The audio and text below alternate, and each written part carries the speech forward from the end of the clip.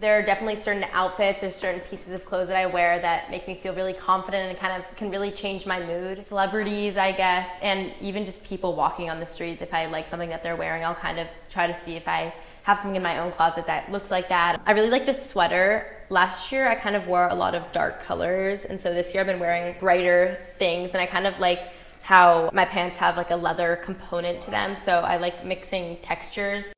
I feel like I can definitely express myself through fashion here at Noble. I'm wearing my red Hollister pants.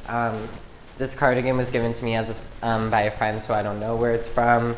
And my Uggs from Nordstrom that I love. I don't really have an inspiration. I look in my closet and see what I like, and I like to wear bright colors. The ones I normally wear on my daily basis, like this ring, actually my grandfather made for me, and then like this one was my 15th birthday ring, which is a big deal in Brazil. My mom gave me this one for another birthday present.